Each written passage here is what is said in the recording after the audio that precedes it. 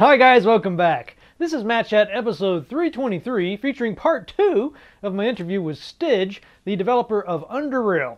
This part of the interview we talk about Wasteland 2, we talk about combat systems in RPGs, cooldowns, we talk about parties versus single character games, realism, trade-offs, and much, much more. A lot of great stuff here, so without further ado, here is Mr. Styg.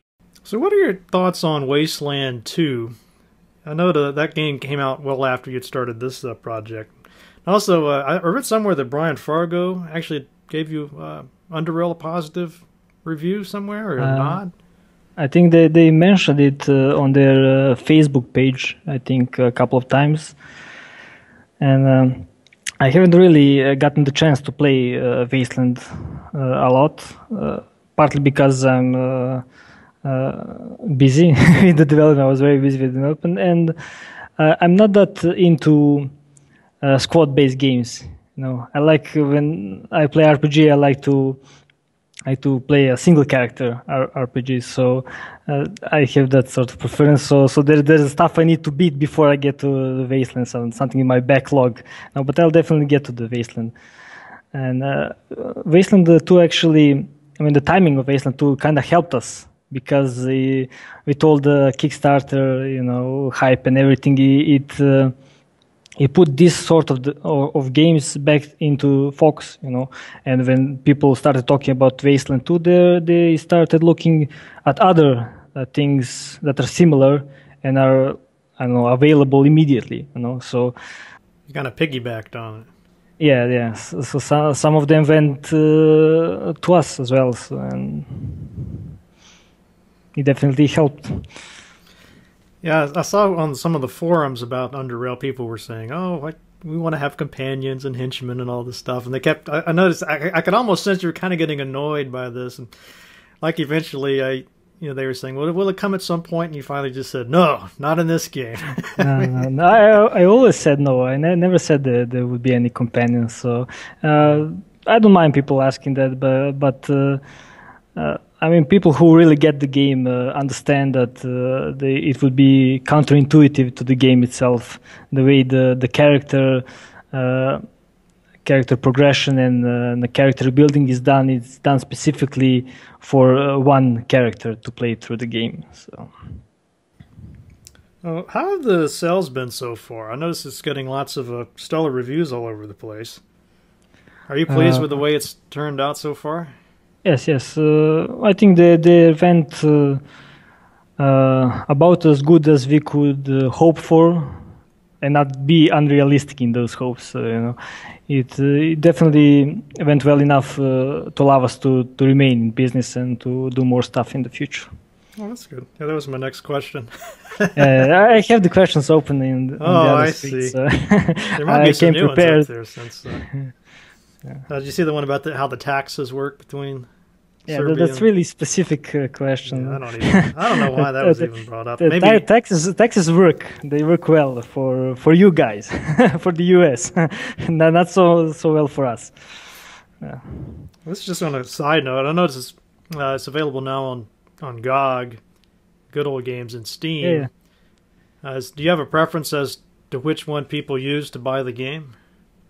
No, people are always accusing me that I prefer Steam because like the patches come later on GOG because of logistical reasons, But no, I don't have any preference. I have games on both platforms, so I don't mind. I don't mind buying games anywhere. I'm not one of those sort of people that want to have like one client for everything, So I don't mind.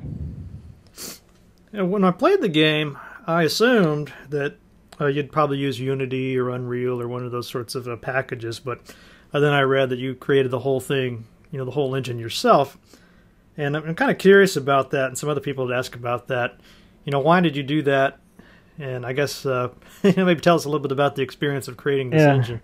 Well, the reason is because there are two reasons. First, I like to program, so I wanted to write an engine from scratch. And second, I always prefer using my own code whenever I can.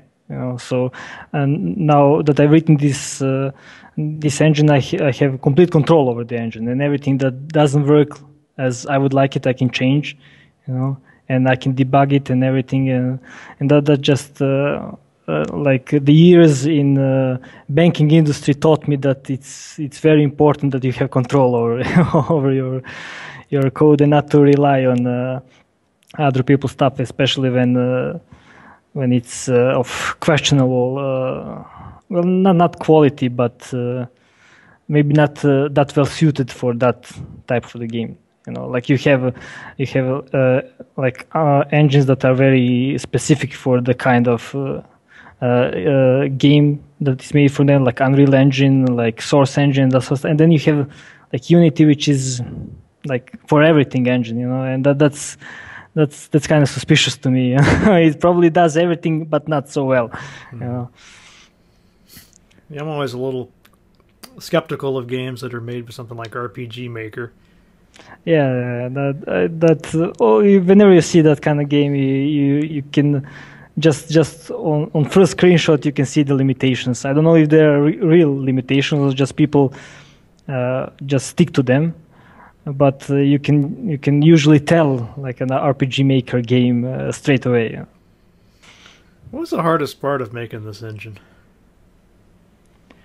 The hardest part would be definitely the rendering code, the code that orders everything in the isometric, because isometric is it's not the concept is not complicated, but when you start having all the different kinds of objects on the screen of different sizes and how they interact, how they overlap, it gets really messy. And I wrote that code like 6 years ago, so I wasn't even as good back then as I am now. So some of the code is still kind of not optimal. So the Bear Paw has another question here I thought was fun. What was the funniest bug you squashed during testing? It's hard to remember. I saw that question. I was trying to remember some funny bugs. We definitely had funny bugs. What? No, that was test. We had a bug in testing. We have a testing area where we put stuff we want to check out in for whatever reason, and generally when we put something on that map, it doesn't work like the usual map. You kill it and then it's gone. Instead, it can respawn again and again, and we managed to mess that map so much that we had like 1,000 dogs spawned. Each one's standing in the other one, so you can't see. But the map was very slow. The combat was very slow and everything. But one other bug comes to mind is on one early access update, we something happened with the build process, and those switches in the first mission that you have to activate, Sure. They were gone. And for some reason we tested the first quest. I don't know why we did it, but good thing that we did it, because there weren't any switches. We broke the game at the start. That would have been disastrous. That would be bad, yeah. I love those radhounds, by the way. I always loved one of my favorite critters in any kind of RPG are the rats. And it seems like it's kind of trendy nowadays not to have you fight. They always you fight a dragon right off the bat instead of the rats. Yeah. I just really love that opening graphic, and you even got the little rat hound right there, the title screen. That was well, I'm a traditionalist, in everything, so I like to stick to the traditions, and rats are like tradition for RPG, so you have to have rats. You gotta have rats. I mean, it's a simple concept. I don't know why people can't grasp it. The game is not going to be any better if you put like frogs instead of rats. It serves the same purpose always. You always like to say, an RPG is going to be good if you fight the rats right at the beginning, and it's actually fun to fight the rats, because it's not going to get any better after that. If that part's boring, if they can't make it fun to kill some rats, forget about it. Yeah. Now, so here's a question, it's a fanboy question, quote unquote, from RPG Codex. It says, how'd you go about designing the single most compelling turn-based RPG combat system? one step at a time. It was an iterative process. The game is now old, like I think 6 years old. I don't remember exactly when I think it was December 2009. I think is when I started programming the game. Before that, I was doing the engine, and since 2010. We iterated on the combat system and everything, and had the time to polish it, and I know that's. I think it's very important for any game that focuses on like combat to have a long development time. I don't think there's any like modern game that has really good combat and was developed like in a year. I don't think that's possible, because unless you're like a genius of design, which I don't think I am, you won't be able to get everything right in the first go. There's no way. I mean, if you look at the games that rely specifically on combat, like MOBA games or fighting games or that sort of stuff. They're always their concepts and their mechanics were honed over years.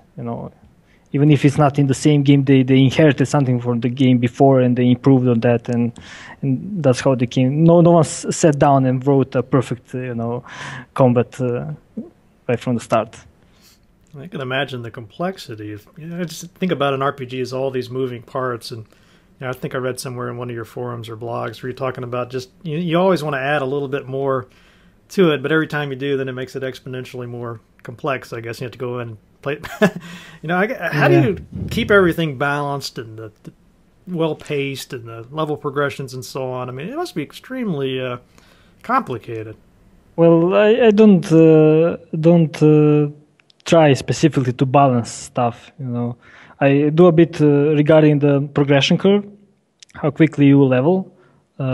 Especially with the Oddity system, it's much easier to track learning progression. But regarding the balance, I don't get down to numbers specifically and that sort of stuff, because I don't because it's not a PvP game. I don't have to worry about one build being better than the other. I just have to worry about all builds being fun and being distinctive, that sort of stuff, and that nothing is too overpowered or too weak, or that sort of stuff. I don't, balance one build against the other.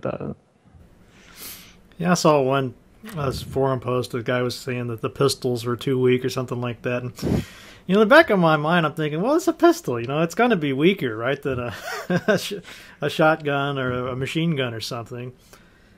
Yeah, but then usually there comes a guy that shows like 2,000 damage crit with pistols or something. The people find ways to make different builds more powerful, and usually the ways that I haven't thought of at all. It just so happens that you can do some optimizations there, and that's sort of fun. I sometimes watch YouTube videos of people with different builds, and I'm amazed how I didn't think of that. I made all the mechanics, but the way the people combined it, it never occurred to me. Would it bother you if somebody found some super powerful exploit or something along those lines, and not really. Plowing through the cheat codes and the like? Does that?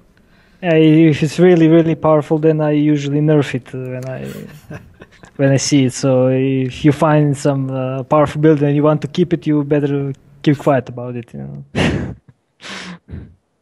Let's see. You also asked, some people dislike cooldown-based combat systems in general. What are the strengths of a cooldown system in your view? Oh yeah, cooldown. That's another question for RPG Codex, right. Probably. Yeah. Yeah.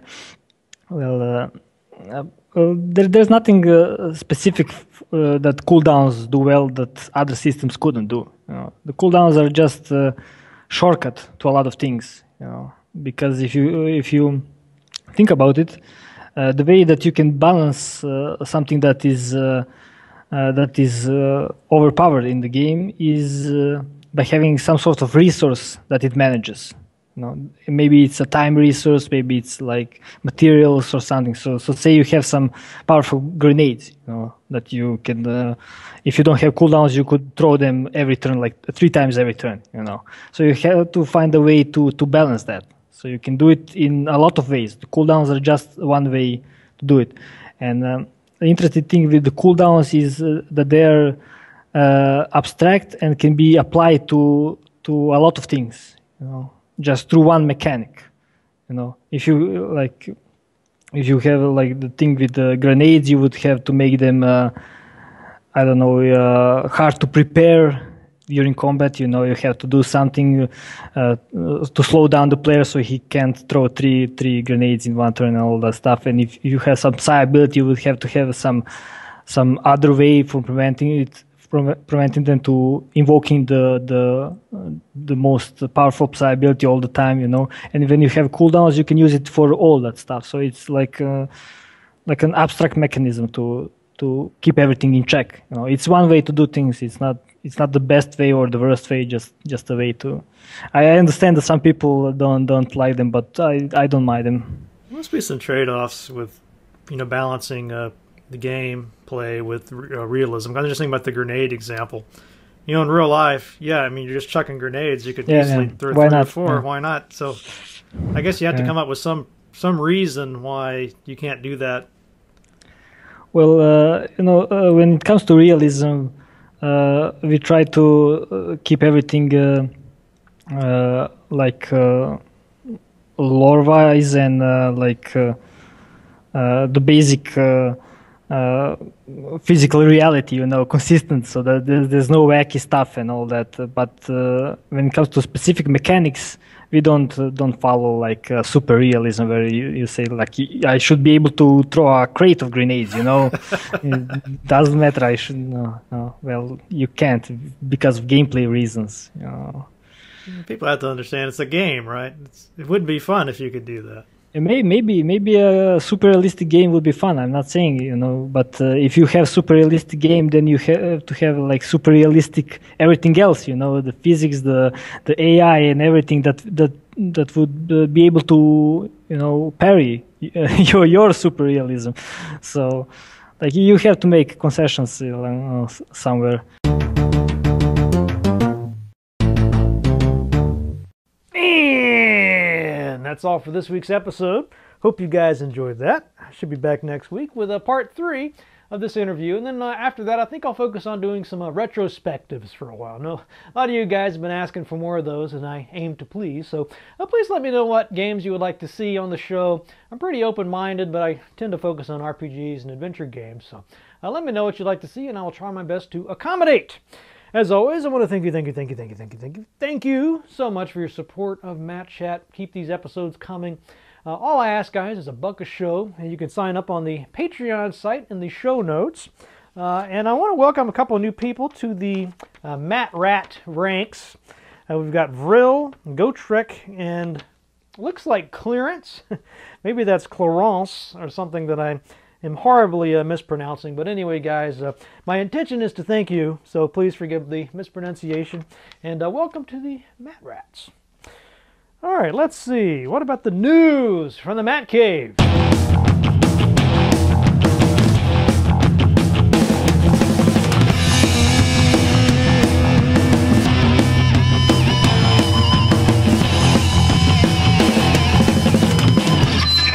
So I have a couple of interesting news items here.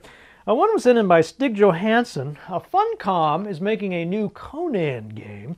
Now, this apparently will not be another Age of Conan sort of MMO thing. He's thinking it's going to be a single-player game. I guess it's kind of an open question at this point, but anyway, it really caught my attention. I love Conan, especially the movies, and I love the books too. Reading some by Robert Jordan right now. And if you don't know Robert Jordan, he did the Wheel of Time saga, but he also wrote some Conan novels. I'm pretty sure that's how he got his start.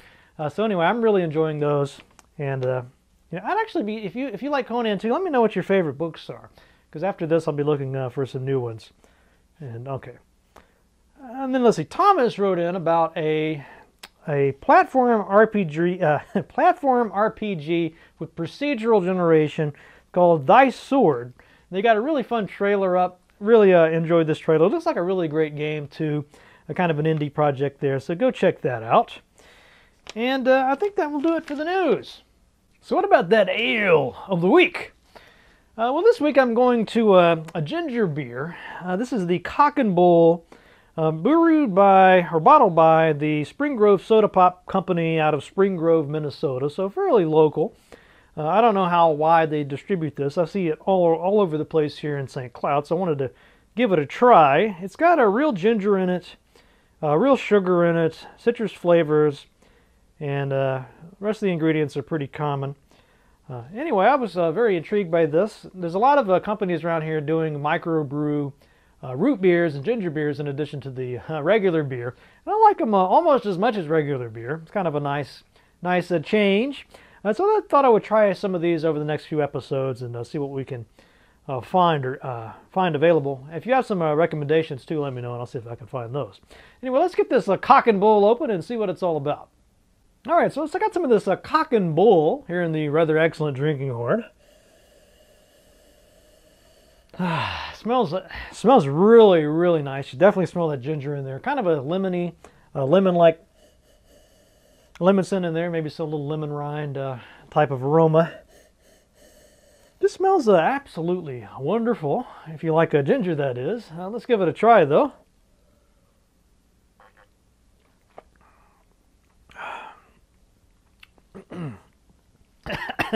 It's very sweet. It tastes great. You get a bit of the heat. You know, some of these ginger beers, it's kind of almost hot going down. This one's, I would say, sort of middle.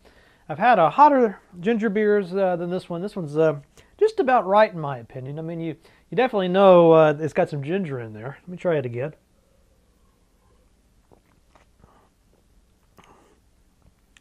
Yeah, it's a really good balance of flavors. You get the sort of citrus, the sort of ginger.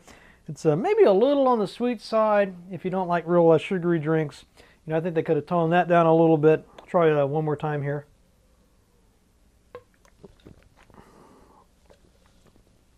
So yeah, it's very crisp, very refreshing. You definitely get a strong dose of the ginger flavor. The aftertaste is kind of a spicy ginger aftertaste on this, so I like that. A little on the sweet side for me. I think I like it a little bit less sweet than that, but otherwise very, very nice. I'm going to go 4 out of 5 drinking horns on this. Cock and Bull ginger beer. Really, really nice, but you know, hopefully I'll find a better one as I pursue this little ginger beer fascination of mine. So 4 out of 5 drinking horns on the Cock and Bull. All right, let's wrap this up with a quotation. And I found a quotation here that I thought went kind of well with the show, thinking about balance and combat mechanics and math. And it goes something like this. Do not worry about your difficulties in mathematics. I can assure you mine are still greater. A little quotation there from someone math challenged. A little physicist named Albert Einstein. See you guys next week.